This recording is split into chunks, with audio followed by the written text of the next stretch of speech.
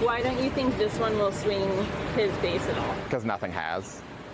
If they didn't do it after any of the 5 million other egregious things he's done, including attempting to stage a coup on live TV, nothing is going to change it. A big legal thing happened yesterday. A big political thing did not. The newest indictment of the former president has a lot of details, but many of them had already been laid out by the January 6th committee. And from a voter perspective, not much has changed. I don't want him representing me. He's, some of his policies were very good, but his persona is worse than a 5-year-old. He's just would never get my vote again, ever. I think that he behaves like a child, and I don't think he's the right person to lead the country because his whole life is a mess. I mean, he's been taken up on sexual charges. He's caused riots, he's just a despicable human being. I don't think he should be held responsible because people are able to make their own decisions, and everybody chooses to do that decision all on their own. My personal opinion is that it's unconstitutional, like all of the others that have been brought out against him. For me, it will not affect how I vote. Back with me tonight, former Democratic Congressman Tim Ryan of Ohio. He is the senior visiting fellow at Third Way, and former Republican Congressman Charlie Dent of Pennsylvania. Charlie, since you are the House Republican, I want to start with you.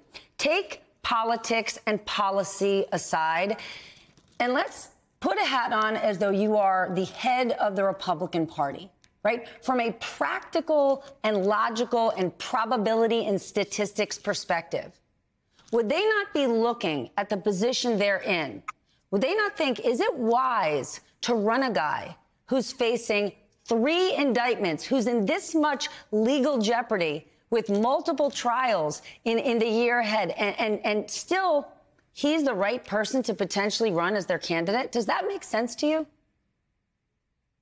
Well, if the Republican National Committee and the top leadership of the Republican Party were serious about winning the presidency and maintaining and winning majorities in the Senate and maintaining the majority in the House, they would clearly not want Donald Trump at the top of the ticket because they know he is simply toxic among independent and swing voters in competitive districts and states. It's as simple as that. Every one of them knows it.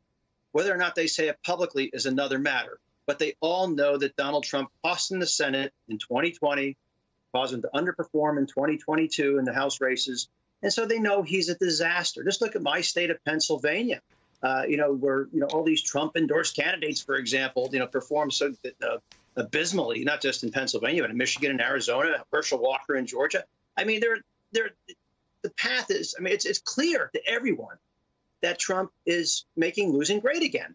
And as long as the party continues to simply defend the former president and embrace him, they're empowering him and thereby weakening their ability to win. It's as simple as that. They all know it. But, Tim, aren't they boxed in? Right? They're in a very difficult position. Donald Trump has absolute control over that MAGA base, which you need to win a primary. But it can't go beyond that in the general. Charlie just laid out the last several elections. Well, when you have a group of people, and I've never seen anything like this in my political career, my life, that lacks so much courage. There's very few Charlie Dents, Chris Christie, months and months and years later has found a backbone. There's just nobody that has the intestinal fortitude to take him on within the Republican Party at any significant level. And so you get the Kevin McCarthy's of the world who are sycophants, who want to keep their own position. They're more concerned about the portrait and the, outside of the halls of Congress or the gavel or the pension or whatever else they're fighting for. They've lost all perspective. And so if you don't have a leader who has the guts to take on their own party or to take on Trump, we're not going to pop out of this relying on the Republican Party to do it. And that's why other Americans, independent voters that Charlie mentioned, Democrats, people who haven't participated need to get in the game and help us take our democracy back. But then, Charlie, isn't the issue, who is that Republican voter? Like, every night I keep asking, why aren't these other Republican primary candidates going after Trump?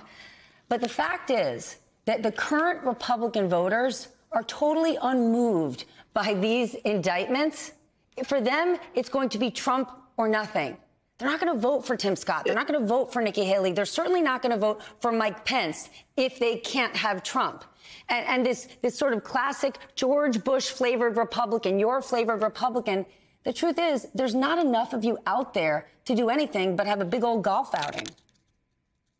Well, you know, if they're 12 or 13, well, they're 12 or 13. I'm a tennis player, by the way. But they're 12 or 13. They're 12 or 13 Republicans running for the presidency right now, for the Republican nomination.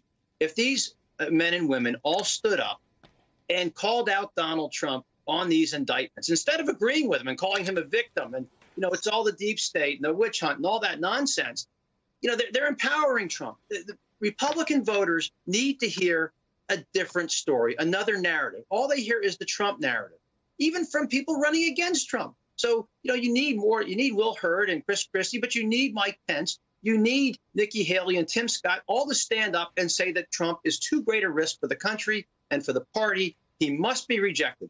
Not enough of them are saying it. If enough people say it, I believe more Republican voters will follow. But they're hearing the Trump narrative, and there's just too much silence. Silence will not defeat Trump. All these candidates are hoping that Trump will somehow miraculously implode, and then they'll be there to pick up the pieces. Well, I don't think that's really going to happen, even though they all know he needs to be taken down. But are there enough Republican voters, Tim, outside Trump's base? Because even if Trump doesn't get the nomination, even if he implodes, he is never, ever, ever going to say, OK, it's not me, so you guys should go back Chris Christie, go back Ron DeSantis. He hates everybody else's guts if it's not him. And the truth is, at this point, he's running for his life. He's not running for Republican values. He's running to keep himself out of jail. 100%. But like Charlie said, if you don't have Republicans who have been on the team for all these years and supported Trump, if they don't have the courage to say no to him, it's not going to happen. And the risk we have is that if he becomes the nominee, which is why we all have to work together to fight him from even being the nominee, because a lot of Democrats will say, oh, he'd be great, we'll beat him. I don't want that risk of him possibly getting the levers of power again. And that's why everybody needs to come together against this, including Republicans. And you're right, there's not enough. But I will tell you, Steph, in my Senate race in Ohio, we got 400,000 voters plus here in Ohio who voted for the Republican governor, Mike DeWine, and voted for me. There is a number of people, hundreds of thousands, millions in this country, in the middle, who want to stabilize the country, who want better, and those are the people we need to talk to. And hopefully there'll be enough in the Republican primary. I'm not confident there will be, but I hope there's enough in the country to move us towards better.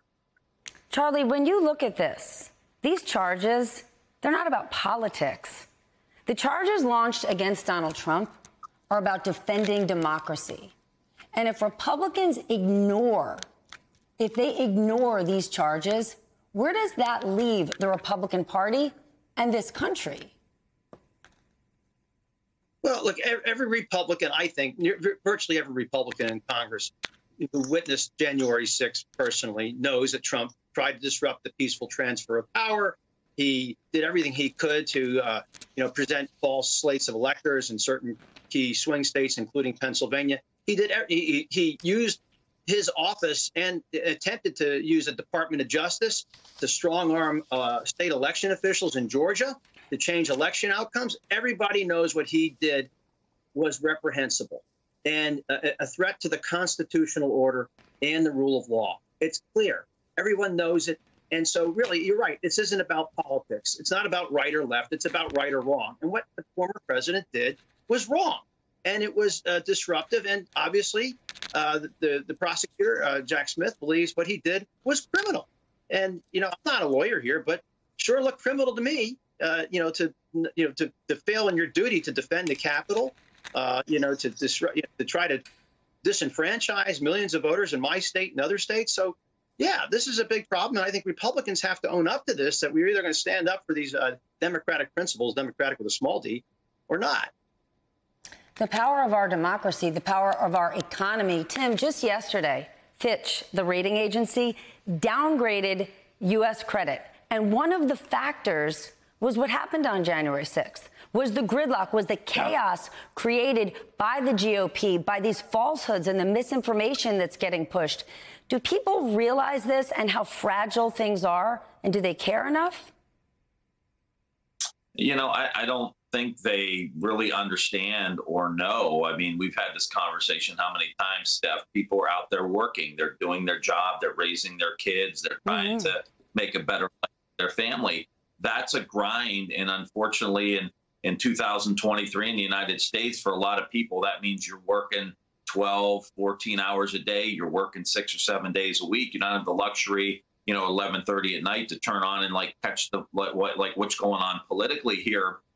But clearly there's always been a tie to stability in a country's government and their economic growth opportunities. And when you have this level of toxicity, dysfunction, division in the country, it ends up affecting your economic stability. But it's also, huge tax cuts. And me and Charlie may have a conversation about this. But the huge tax cuts that blew a whole hole in the deficit after 2 wars and after the Bush tax cuts, yeah, of course, we're running deficits that are huge. We've got to close those gaps. We can't be afraid to ask the people who can fund themselves to go into outer space and start their own space program personally, to pay a little bit more to help us. And Democrats need to understand that government is broken. And we need a better way of doing things, more effective way, efficient way, not to waste as much money, preventative health care and all the rest. These systems are all broken. But when you have a toxic political environment, you don't have a Charlie Dent and a Tim Ryan who were buddies when we were in Congress sitting down trying to figure it out. You have nothing but poison. That's not going to stabilize things. And so, yes, of course, the political environment is going to affect the economic environment.